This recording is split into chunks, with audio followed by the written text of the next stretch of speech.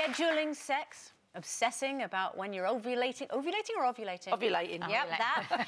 And choosing the right position. They're all things many couples do when they're trying for a baby.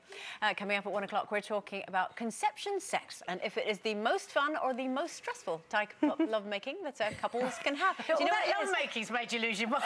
No, do you know what it is? My mum and my dad and my auntie are watching the show today. I thought there was something going on. And we're talking about sex. It's my mum, my dad and my auntie. Tell them to go and make a cup of tea at 1 Auntie o'clock. Nora. I'll tell them when it's time to go and have a cup of tea. When they're watching the kitchen, that won't do any good. Go and do some gardening.